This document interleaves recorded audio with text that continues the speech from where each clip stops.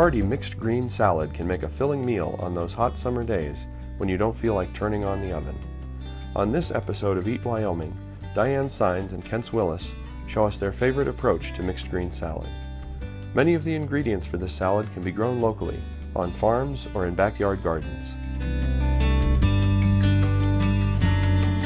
Got some greens to eat. Yeah, we've got some great lettuce here, some colorful chard, kale, a couple little beet greens hiding in there. Nice. They're starting to pop up, right? So how about we make a salad with them? Yeah, that'd be great. So starting off with some lettuce. Brad gave us some great stuff in the CSA, so all sorts of varieties are coming out now.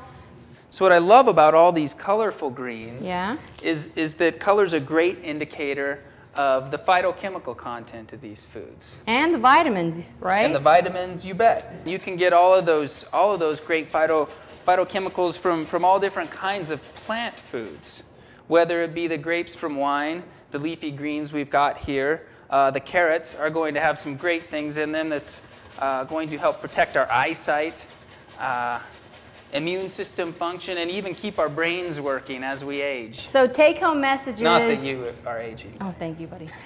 Take-home message is the more color, the more protection. Oh, you bet. So in terms of a good salad, moving on from health. Health is important. Yeah. But we got to eat this stuff.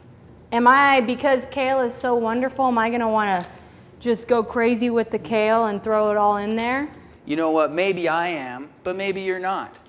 But we want to, if we want to get a little more boost from this salad to last us a little bit longer, we're going to want to get maybe a little bit of fat and a little bit of protein in there as well. So you're trying to tell me that man don't live on fiber alone? No, we don't. So maybe we could get some nuts in there. All right, toss them in. We got some Brazil nuts. Brazil nuts and cashews, I think. And cashews, yeah. And so this is going to add a real nice texture, in addition to helping this salad take us a little bit longer into our afternoon. I'm going out on a limb here and throwing in some raisins. Hey, would that be good? Go for it.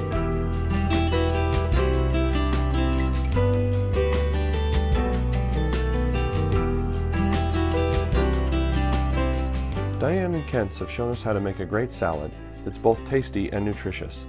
But have you ever wondered where all this produce comes from? Some of our produce is available locally from community-supported agriculture operations, or CSAs. Donna Quinn visits a CSA in Dayton to find out how these veggies and greens are grown.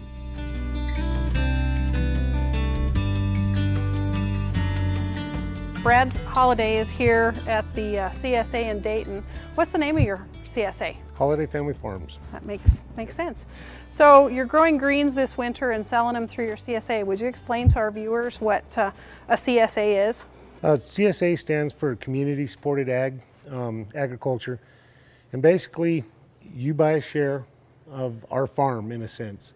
Doesn't entitle you to any profits because we don't get profits, but whatever's ready that week, you get a share of that harvest.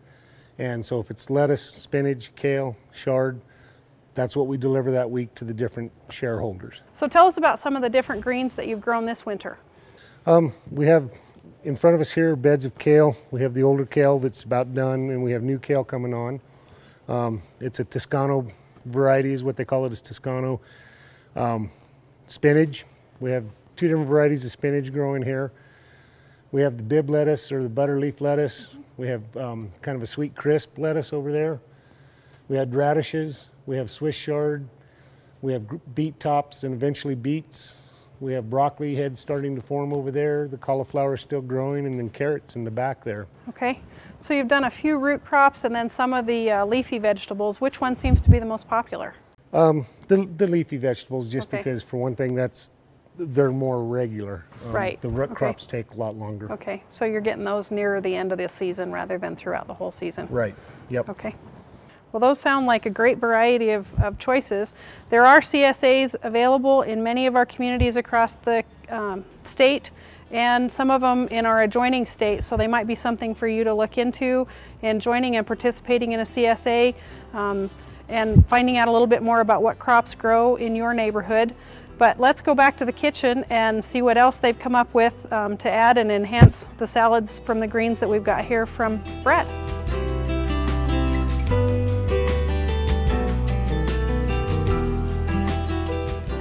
This is a pretty good salad, That yeah? looks fantastic. But it needs something. It needs something, yes. Oh, don't do that, don't do that. What do you mean? We can make an amazing dressing from just a few ingredients here in our kitchen. You don't say. I do say. Okay.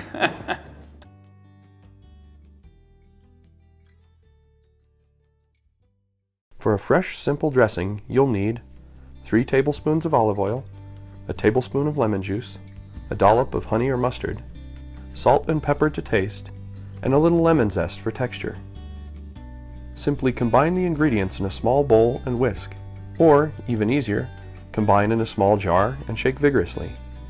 The dressing should last in the fridge for about a week. Remember, for the salad itself we started with lettuce, chard, kale, beet greens, and spinach.